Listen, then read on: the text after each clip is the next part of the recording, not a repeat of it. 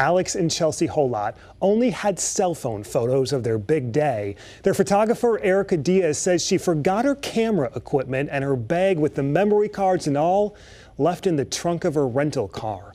The camera and the photos evidently disappeared. But in a Facebook post today, Chelsea says someone found the gear for resale and contacted the photographer. We talked to Alex today. He says he and his wife are still working to get all of the details, but they want to thank everybody for sharing their story and for helping them reunite with their professional pictures.